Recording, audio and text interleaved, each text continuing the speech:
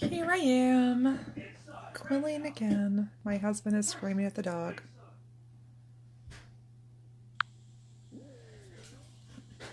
So I'm in my new little workbench area, and I'm gonna work on this S monogram tonight. I figured I would go live again because there's really no sense not to. It's kind of fun, and I think I've talked before about how I feel as though it's kind of like gives me an archive of my work, and I don't think a whole lot of people do live quilling because it's kind of like watching paint dry, and but for those of you who are interested, I suppose it is interesting on occasion to see the process and you know, just kind of introduce you to the painstakingly slow process of quilling. I'm just gonna try to bring, I have this project light that I'm gonna try to bring over here to brighten up the area. I don't know if that helped or not. I noticed that whenever I try to make the area brighter in here, what actually ends up happening is that it seems like it dims the camera down, and I don't know why it does that. It's really weird. Alright, so anyways, this is an 8x8, and when you first think of 8x8s, I think that people are like, oh, that's really small. But in reality, 8x8 monograms are really big. That's a lot of area to fill with little strips of paper. The request for this was to do shades of gray, shades of yellow, and white. And this is a commission piece. And it's just for my standard monogram. I kind of got this a little bit dirty. My camera dropped on it a few minutes ago, but it should be fine because I'm going to cover it with quilling scrolls and stuff. So this is a Cricut paper. This is the really heavy-duty 300 GSM white cardstock background that I like to use. And whenever I cut my letters out of the Cricuts, I always do extras. So like I have a, whoopsie. I was going to do some test monograms in the this is the 6x6 size. Oh God. Yikes. So this will be like a 6x6 size. And then I even have the little 3.5 by 3.5, which is actually the 4-inch size. So I have this one. So I cut these just to have on hand. I hate wasting paper. And then with the excess paper, I always try to go ahead and cut some of the strips so I can do the outlining to match the background. I don't always do that. I just been trying to do it lately because I've noticed that a lot of times I'm like, oh, well, this cat has quilling radar. Every time I'm in this room, she's like, oh, I'm going to go visit my mommy, and I'm going to leave hair everywhere, and I'm going to get the dog riled up. Oh, hello. Hello, Wayne. It's my cat, and her name is Dame. I don't remember how old she is. She's must be 7, 8 years old, something like that. Maybe older. I don't know. She's fluffy and she's obnoxious. She's obnoxious. Not really a cat person. I always have had a cat, but when it comes to that emotional bond with another creature, it's always been dogs for me.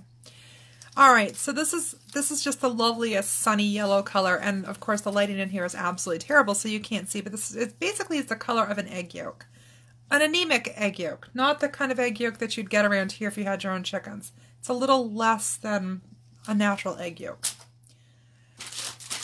I have got 3 shades of gray from Quilled Creations, and it's all in a 3/8 inch paper. Light gray, regular gray, and dark gray. The dark gray and the regular gray are almost indistinguishable. This is one of my pet peeves about quilling paper. They're selling this as different colors, but the problem is that this one, you're not going to be able to tell the difference between the two. In their regular quilling paper, the dark gray is very different than the medium gray. It's much, much darker. In the 3/8, it doesn't seem to be so much, unless they've changed their grays around. I don't know. I've got white from Julia on Amazon. I'm going to say that it's not the most crisp, brilliant white, but it will definitely do. I want to use it up, so I'm not going to go off and I'm not going to go out and use the Quilted Creations white because I hate leaving loose packs like this. And then I've got 4 shades of yellow from Quilted Creations. I've got pale yellow, deep yellow, yellow, and golden. I don't think I'm going to use golden because it's a little on this is real egg yolky looking by comparison. I don't know if you can see the difference here.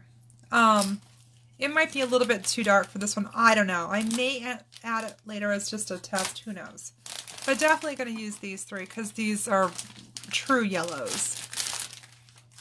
It's always good to have a variety of shades. I've also got some, this is a Julia.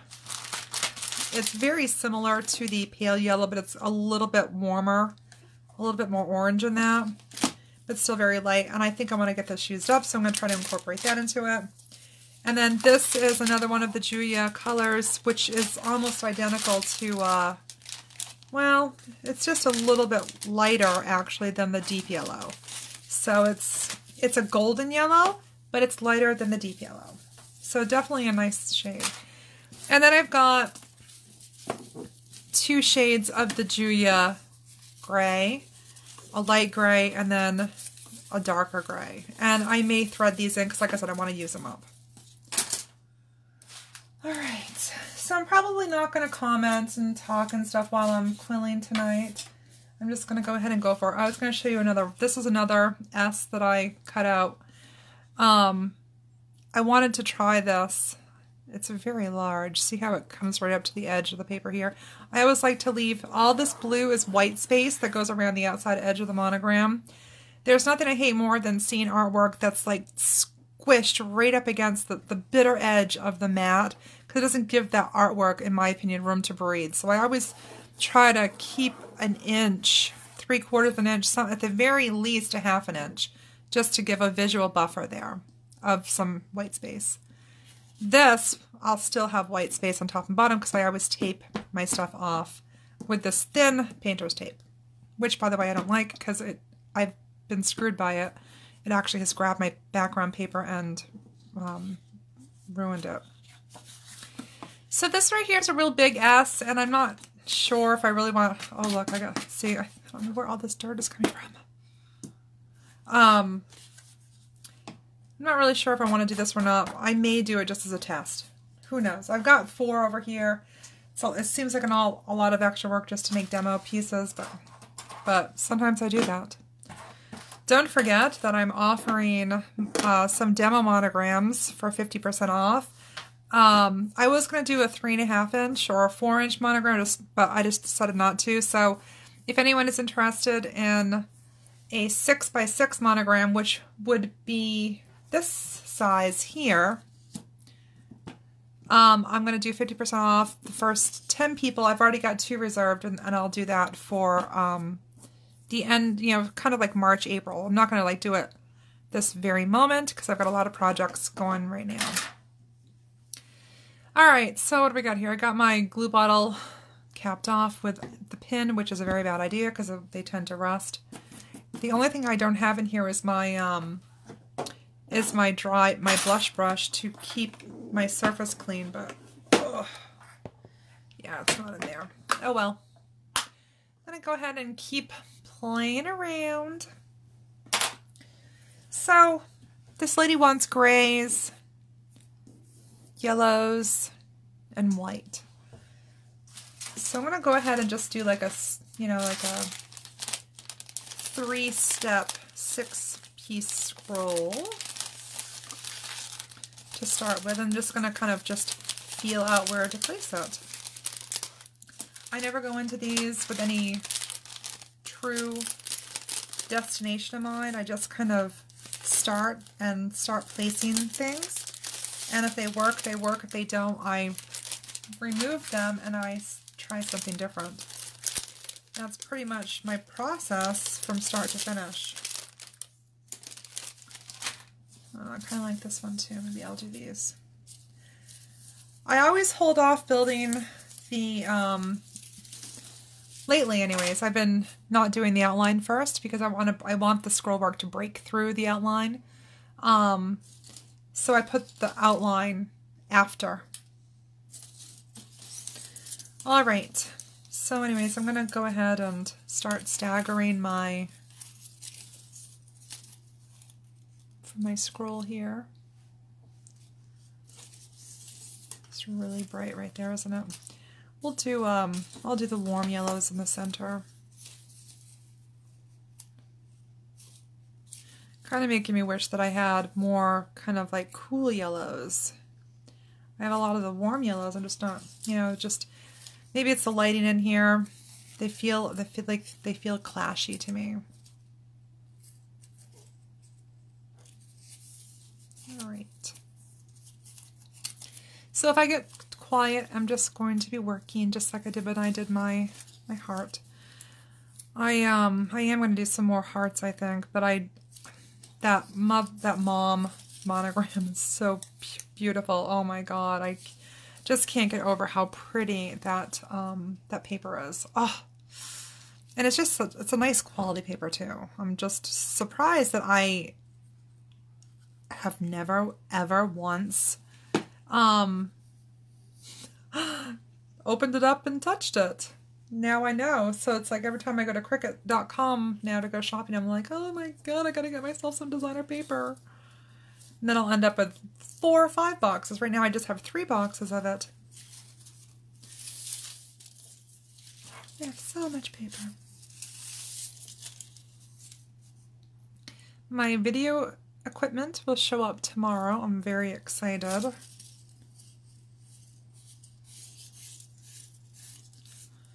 I like to spin out my tight coil and then hold it to give the paper kind of a chance to compress itself so it holds the curl better. I'm just going to hold this. But I'll have my videography equipment tomorrow. I'm so happy. And it'll have a little light, so hopefully we won't have the shadowing. The odd thing is that, and for my eyes, this is very, very bright. It's very brightly lit. I don't understand why everything looks so dim in here. I think it's my cell phone. I don't know. It's the weirdest thing. But I don't know how to fix it, so whatever. I'm going to go ahead and release this. I have this beaut. I love the way they first spring out. I'm kind of going to let it open up a little bit. I'm only going to make it about that big. I'm going to pull all of the individual strips here just to kind of open the coil up. I have got to fix that fingernail. Oh, wow, it is hideous.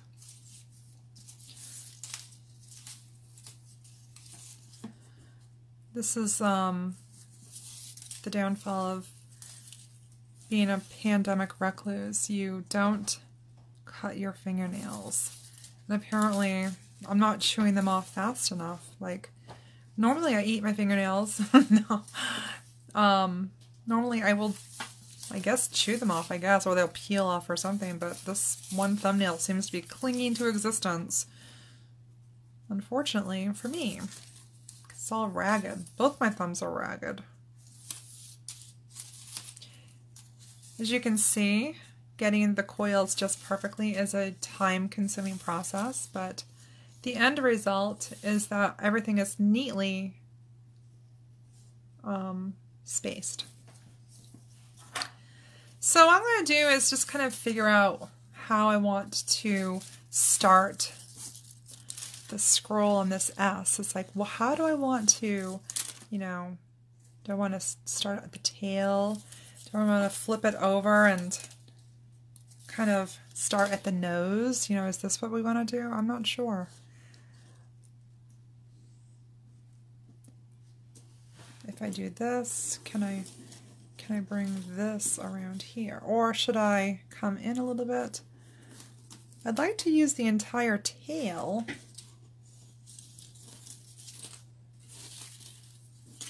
And this is the fun process here where you actually can go in and say, oh, I'm going to do all these cool things.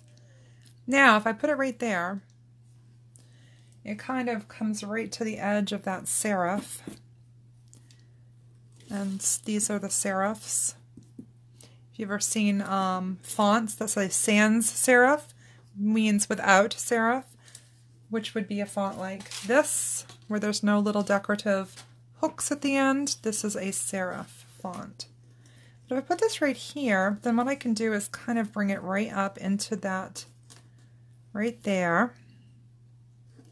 And I can run this all the way around. That's, I think, what I'm going to do. So to make it stay nice, I'm going to go ahead and glue the center of this scroll, and then I'm going to work my way down here. But I want this to stick first. Otherwise, it's going to be difficult to kind of keep it controlled as I work down through. I've actually really been liking that look of taking the entire tail end of my first large scroll and working it into the body of the monogram. I had my little heater going in this room all day because last night I tried to come in here to do this and it was so cold I could not stand it. But today the heater was going, and the problem was that right now I am cooking. Alright, so tweezers are really helpful to get control of the paper. So what I'm going to do is I just want this, I want the center of this to kind of follow the curve of this serif. And I want it to cover the top of that outer serif, the outer thing. I know it seems really fussy of how I'm placing this, but I'm going to hold that down right there because that's the part that I need secured so that I can kind of work the rest of this up and around. And like I said, I know that it's odd that I'm so fussy with the placement, but I think that artistically speaking, hitting certain, doing extra things like that, I think really make the piece. Oops, you know what I'm missing? Honey, yeah? Can you bring me in my paintbrush and my brush wash, please? I'm sorry.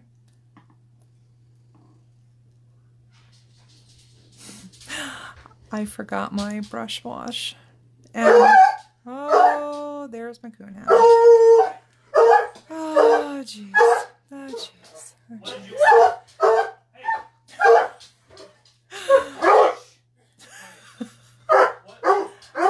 I need my brush wash. The paintbrushes with my brush, with the brush wash. So anyways, this will allow me to follow.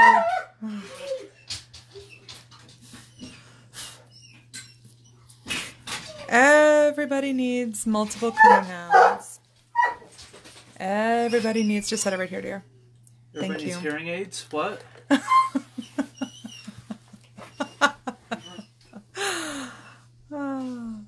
You know, if anybody had said to me in 2018 when I was depressed and dying inside over the loss of my beautiful Dookie, and I went heartbroken to a local breeder and snatched myself up a coonhound puppy.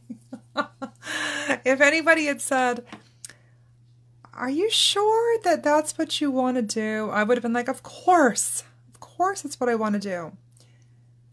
So what I'm doing here is I have some sort of fuzz that I don't know where it's come from. I just have like little fuzzies that are showing up here, and I don't know whether it's because I wiped this brush across my jeans. I'm just trying to pull it up is all I'm doing. The paintbrushes are really good for that.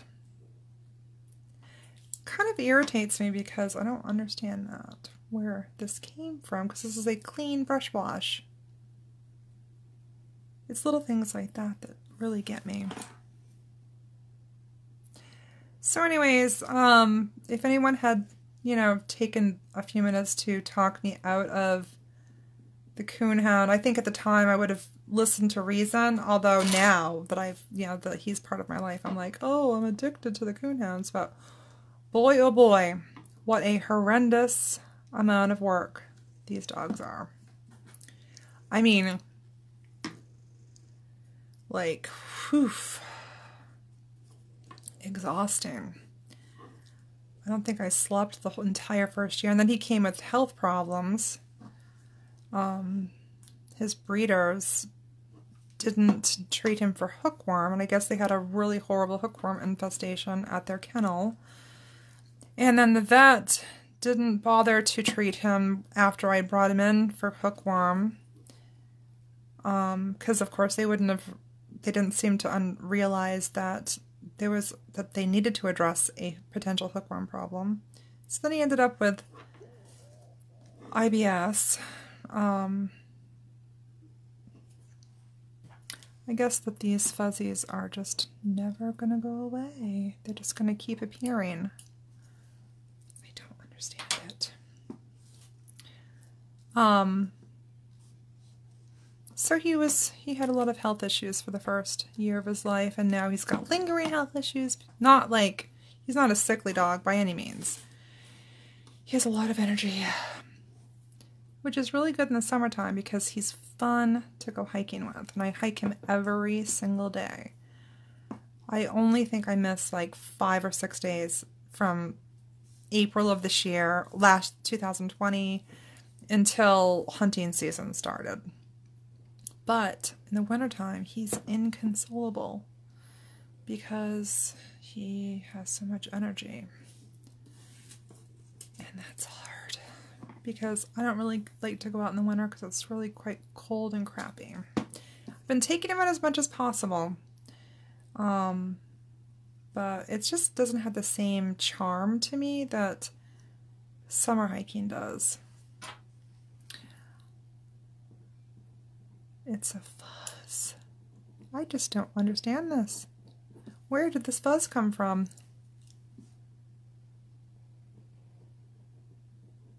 Well, alright, well, not much I can do about that. It's going to be easier if I kind of move my entire workboard now. So I'm just going to pivot.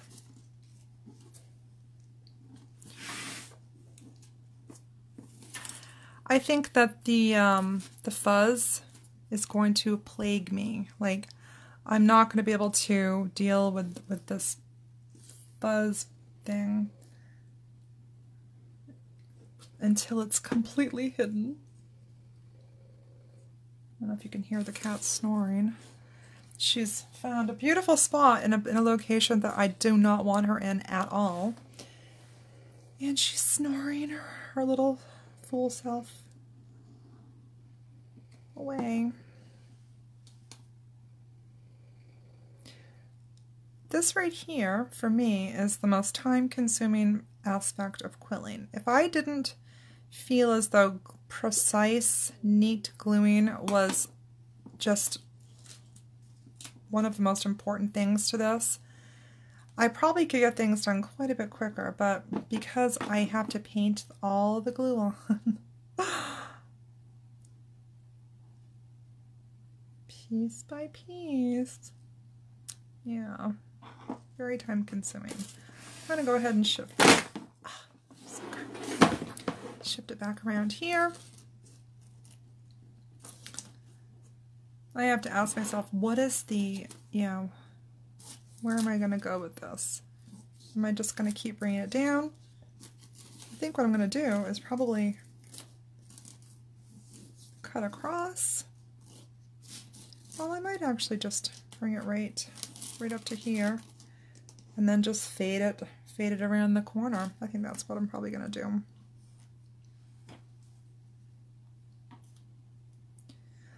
I assume that there isn't a whole lot of live quilling videos on the internet because of this. The fact that it's very slow, it doesn't build up. It's kind of meticulous work. I guess another word for it would be tedious. But if you're like me, it's one of those things that is just really, really fun. I truly enjoy it. I like micromanaging the paper, and for some reason, I don't know why, but this is one of the few mediums that I just really feel like I have a lot of control over. When you're talking about like watercolors or acrylic or charcoal and all that, it's not, well, charcoal, I do have quite a bit of control of the charcoal too, but you know, it's nice to have a medium where you can make the result that you had in your head. And I feel as though most of the time, once I've started a design, I can achieve what my brain is saying it should maybe not look like, but feel like. I guess that's a weird way of putting it, but sometimes I go with a feeling as opposed to an actual design. It's like, how does the end result make me feel? And I guess that's how I judge it. Like, is there a place on it where I'm like, ooh, like it feels discordant to me or something? But a lot of mediums don't, you know, I don't have that real high control over. Alcohol inks. We have a love-hate relationship. I absolutely want to dominate that art form, but it doesn't agree. It doesn't like me. It's like, whatever, I'm gonna do what I want. It's like the Cartman of arts. I'm painting the tips of this because I want it to kind of tack together so that the pieces aren't separating. And I'm not putting any huge amount of glue on it because I don't want the paper to buckle. I'm just touching it on just enough to give some tackiness to the edges. And you will never notice, you know, you won't know it when it's done. I have done this on several of my pieces lately, and it seems to work nicely. Now, I don't know if you can see this right now, but this one right here, I have kind of the staggered tail end of my strips. There's 6 of them, and what I want to do is I want to make sure that the strips are kind of being held against the white space here, or the background. So I'm going to paint on this side.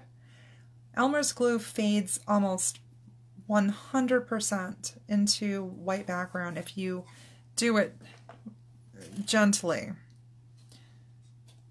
And then I'm going to go ahead and snip these ends, and then I'm going to glue them all to each other. But I'm going to just stagger them very softly. I'm just cutting the ends so that they're all within, I'm going to say 2 millimeters of each other. And then it leaves this multicolored end. I'm not sure you can see that or not. Right here, it's got the pale yellow, the golden yellow, and the regular yellow. So I'm going to make sure when I do more work on this side of the monogram that I cap that off so that you don't see that stagger. I do a lot of capping just because it looks better and it makes it look more neat and polished. There. Now I'm just going to kind of use my finger and kind of just do that, and then I'm going to just hold it up against that, and I'm going to glue this little end piece here. I actually don't want to touch it because I'm afraid it's going to leave a glue booger. So I'm going to use my tweezers there because they're a nice surface that isn't going to my skin might leave, you know, little glue boogers on it, and I don't want to do that. So I'm just going to kind of hold that there like that until it sits, or until it sets there. And sometimes I'll just leave the tweezers there because that'll hold it in place, and that's all I really want. I just want it to hold while the glue sets. Now, in the meanwhile, I am going to go frig with that weird end that has the little lint pieces, and oh look, there we go. There we go. All I had to do was just get a little bit more water on my brush to get that going. So anyways, this right here is another reason why I don't know if quilling is really, I think people get into quilling and it's not like crochet where you can just like have instant results. You know, you see the product building. There's just so many little details and it's so time consuming that I don't think it's the right art form for everyone. And I think that when you see people really producing gorgeous quilled artwork, you just have to, whoa, the first thing I think of when I see these things is like, that must have taken a month of Sundays. So I am fully in awe and full of appreciation for those master quillers out there who come up with these masterpieces, because I know how much work it took. I've done it. That lion took me, and if you see what I'm doing here, I'm just kind of cleaning this little thing there. That will dry. It won't actually stay like that. It's just dark because it's a little damp. But I think it's going to fix that problem that I've got. And I have another piece of lint over here. This lint just making me mad. I found that there is really very little that you can't do with one of these little paintbrushes. You can apply glue extremely exactly. You can remove glue. You can edit your work with it because you can actually go through and paint water onto areas that will then that you want the glue to release. I don't know if you've seen the video or not, but I tore that lion apart at least 4 or 5 times. I don't mean just pulled a couple of quills out. I mean, I'm talking rebuilt the whole head several times because I wasn't happy with the way the ears were. And then I wasn't happy with the way the bangs were. Yeah, see, this little piece of fuzz right here is just going to be... I'm not going to be able to cope with it. We're going to put another beautiful scroll right there. Okay, so we got this scroll here from the S. This right here should be dry. Oh, look at that. See? It's got a little itty bitty glue booger. And all I'm going to do is just dampen my brush. And I'm just going to paint it and voila. Voila. That little glue booger's gone and I have a nice straight glued edge. Okay, so the interior color here is that pale yellow. So if I want to cap this, I would just take a piece of the pale yellow like that. And all I would do is just kind of pre-curve it. And I would put it right here against where those staggered tails go. I would obviously cut it to where it's supposed to be cut. And that's going to cap that end. I'm not sure. I'll see if I can swing it around here. Okay.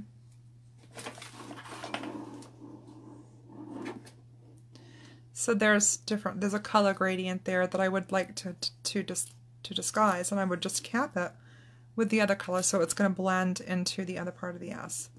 I'm not going to do that right now because I might build off that with another scroll, so it's not going to necessarily be important to do that. But at the very end, if I go over this visually and I'm like, oh, that's a weird kind of gradient of strips there, let's go ahead and cap it. I would do it at the end. I do it a lot of times with my scroll where it caps around the the tail and the bottom rear section. All right, let's see. I'm going to go ahead and build, I'm going to do grays next. Let's go ahead and I'm just going to do a light, medium, dark because I'm just kind of keeping it consistent. Although the dark gray include the Quilted Creations.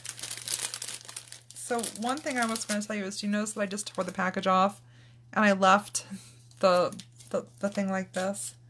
Alright, so here's the deal. I have to be a good girl. I have to be good. I can't do this to myself anymore. So this is the light gray. What I'm going to do here is take another piece and I'm going to swatch this. There's nothing worse than not knowing what color paper you're using or losing a pack or leaving a pack out and then not having a label. So this is my goal for this year, is to make sure that all of my colors are swatched. So right there. Now I know this is light gray. So if I have a pack without a label in it, all I gotta do is come and compare the paper. I'm like, oh look, that's light gray. This must be Quilted Creations. So then I know that I either have to order that in because I'm low on it, or I know that I can use this to build on a project without it creating a difference in color. Then I'm just going to kind of slide this down inside the package. There. Good girl. Good girl, Stacey. All right, let's go ahead and grab 2 of the regular gray because we're going to do a 6-strand scroll again. And I'm going to swatch this one too, because grays are not fun to try to distinguish.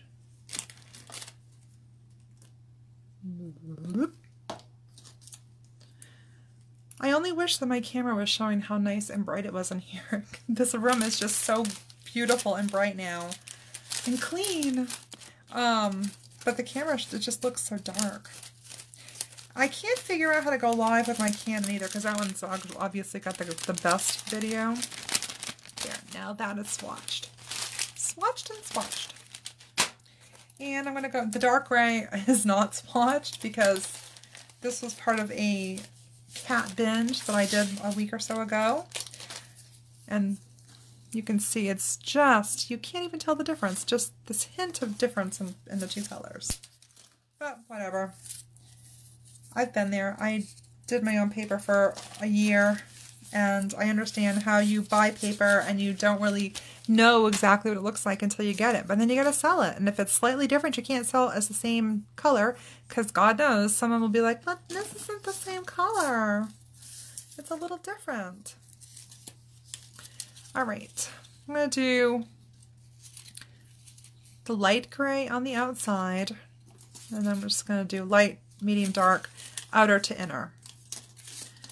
And then the next set of scrolls that I do, I'm probably going to do blended yellow and gray so that there's not this stark contrast between the scroll work. I want it to kind of move together and blend. Alrighty.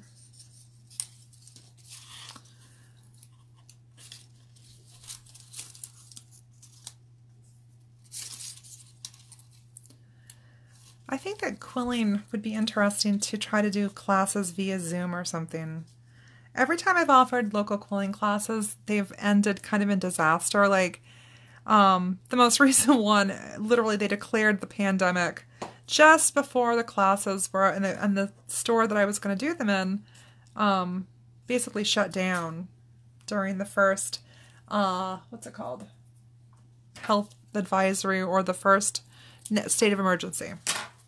So I didn't get to do that quilling class, and I had lots of people have emailed me and messaged me over the years saying, please, please, please, but it just never seems to work out. Alright, so there's my graduated strips, and they're all glued together. I know that I have, if you've seen my scroll work videos on YouTube, I have a glueless method as well. I've just been liking this glued method for some reason. Maybe it's just because I'm feeling old and meticulous lately.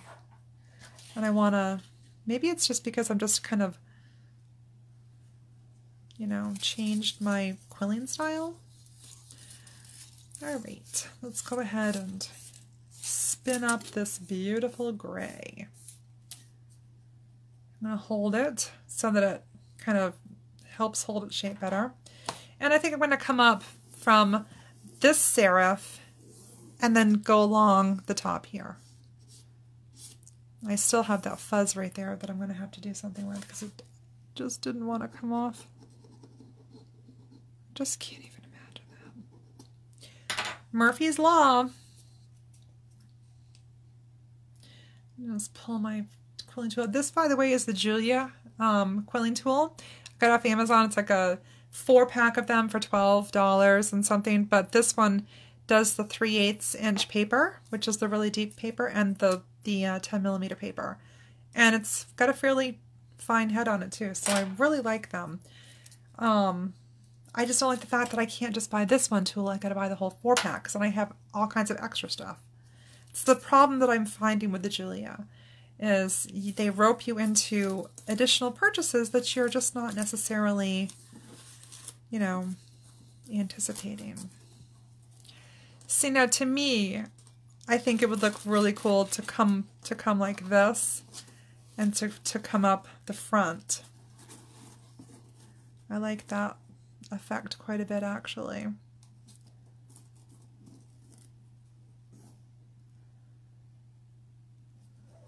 Yeah, I think I'm going to go with that.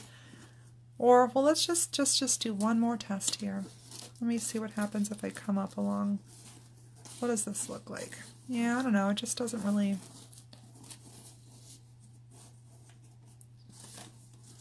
No, I definitely like that look better. I'm going to come down like this, swoop it around, and then follow that up through and kind of give it this a nice chunky forward layer. Yep. All right, let's go ahead and get this separated. So again, we have this obsessive compulsive thing that I do where I actually go in and separate all the little paper sections because I like them to be evenly placed. Oh, the kitty cat woke up. Let's hope the coonhound did not hear the cat wake up, because any sign of this cat's existence drives that dog into orbit. You think he's loud when he's just being a coonhound. Oof. Wait until you hear him when he goes after the kitty cat. And it's not really play either. All right, so I don't know if you can see that or not, but it's nice and evenly spaced. And I'm gonna put it so that it's right like that. I'm gonna bring it to the edge of that serif right here.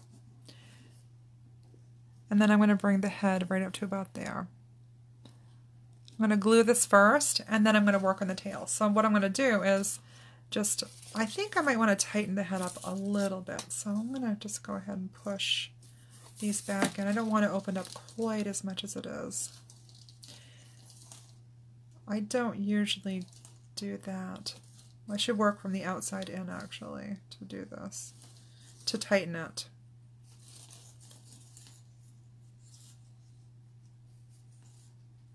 There's that. There's that.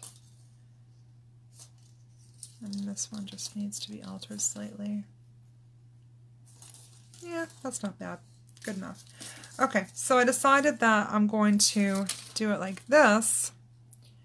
So what I'm going to do is glue it on the bottom here first.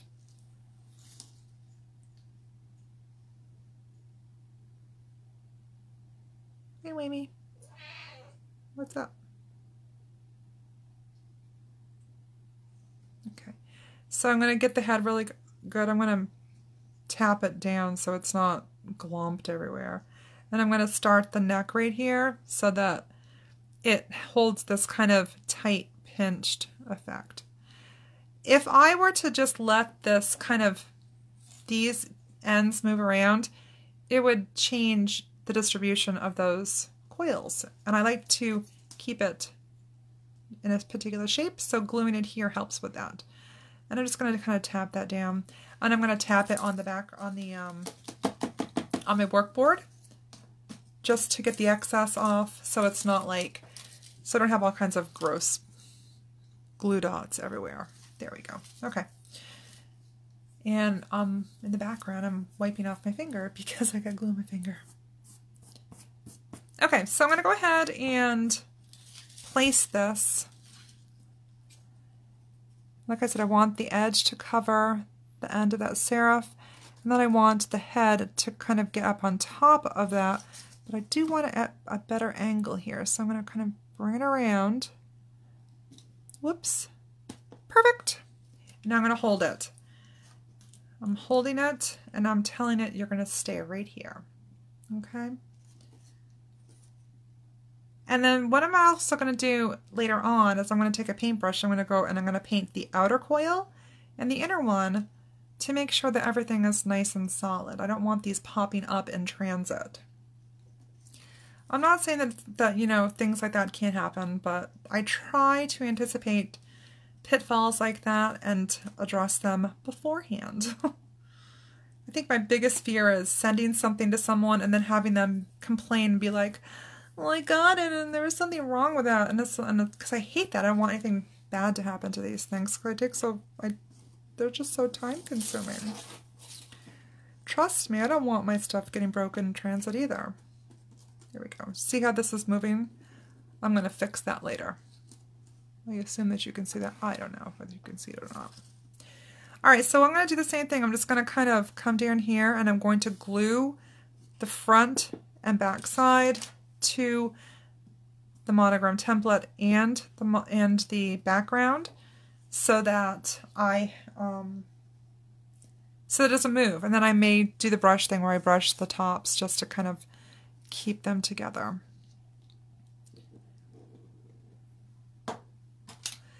And if there's fuzz on this, I'm going to buy new paintbrushes. I actually have new paintbrushes in the other room, but I was using them for alcohol inks, so I had not gotten very far. I'm just going to start working this way so that it's bending the correct direction. Go. Alrighty. I'm going to go ahead and glue along here. One thing that I love the paintbrushes for is that I can precisely put the glue on. It brushes it out so it dries faster, and I also let the tip of the paintbrush here. Sometimes when you're doing these monograms, you're not butted up against things, so I just kind of take it and I kind of push this way to kind of make sure there's a seal between this piece and this piece.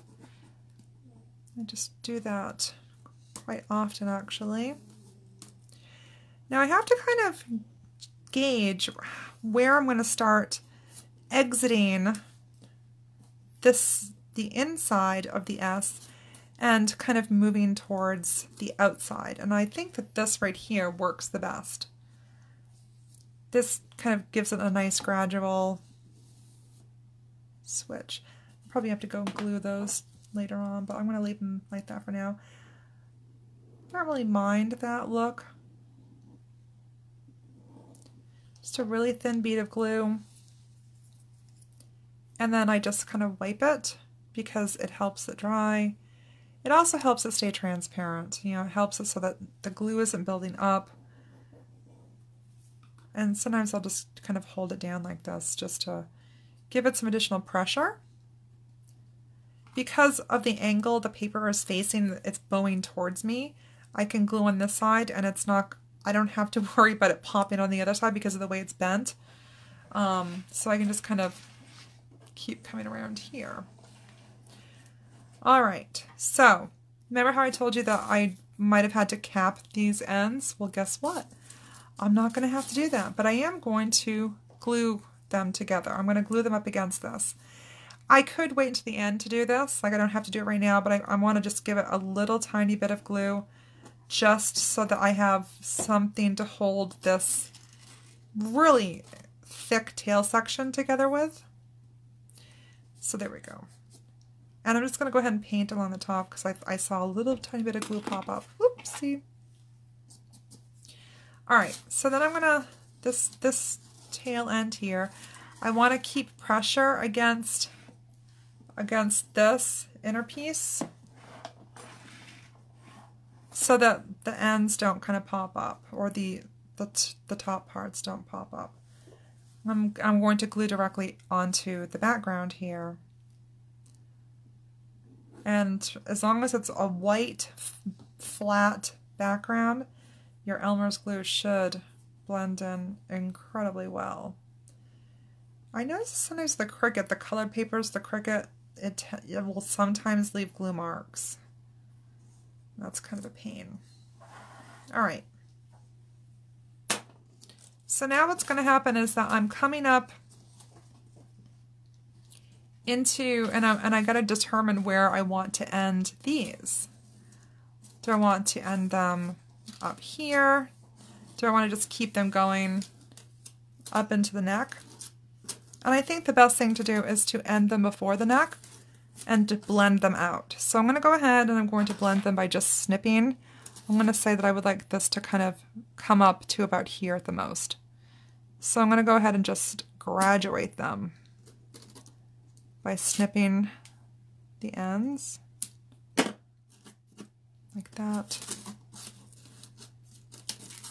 I'm going to go ahead and snip this one about a millimeter or two longer. And that's what I'm going to do. I'm just going to make each of them longer and longer.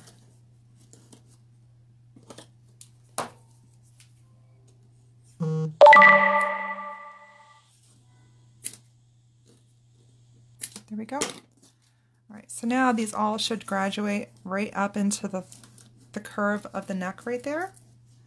And they should blend out and not be really bulky. There, perfect.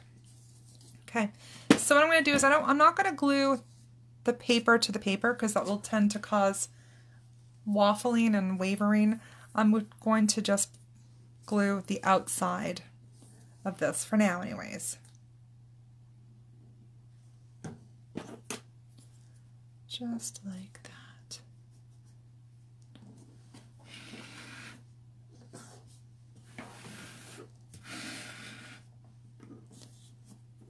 We're going to paint that on. I'm going to paint this on.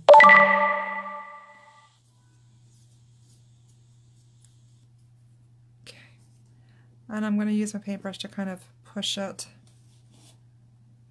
up against that so it's tight and then it grabs the glue. Also taking care to kind of put pressure, a little bit of pressure on the top because I don't want any pieces to pop up and be higher than the other ones. Like I don't want the center piece to be higher and then, because you really can't fix that later on. There we go. All right, it's looking really good. And I'm going to go ahead and just put glue out around here. Like that. I'm also just going to kind of put a little tiny bit of glue on the outer edge of this last piece. I'm going to put pressure up against it like that. I'm going to paint the top there. Okay, and we're just going to go ahead and kind of just use that to smooth it. There. Now, the S, except for I'm going to have to go in here later and glue these tops together, but that's not a big deal at all. That's easy and it would be better to do it at the end. So now I got this nice scroll here at the base and I brought it in one sweeping motion all the way up here to make this really, really, really chunky 12 piece outline. Like I said, these are pushing apart right now, but when I'm finished with them, they'll stay together nicely because I'll meticulously go through and glue all the tops together. But that's a good starting point for this scrollwork S. I don't know if you really can see it. I'm gonna probably come up and bring some like blended scrolls in, and I'm going to keep building on this probably tomorrow night. But for now, I'm going to go ahead and put this away and go get myself some soda. And I will probably be doing this again in a week or so. So again, if you are interested in any of the 6-inch monograms, I want to do some test pieces, just message me and they're 50% off. All you gotta do is tell me what color, what letter. I'll make them for you, and then once they're done, mind you this is March and April, I'll send you a 50% off coupon and a picture of the monogram. Okay? And of course, then I'll mail it to you once the transaction's through. But anyways, thanks for watching tonight. I'm gonna go ahead and I'll probably do some more tomorrow night. You may see it a little different the next time I start, but it'll be a process. Probably about 10 or 15 hours on this one. So have a good night.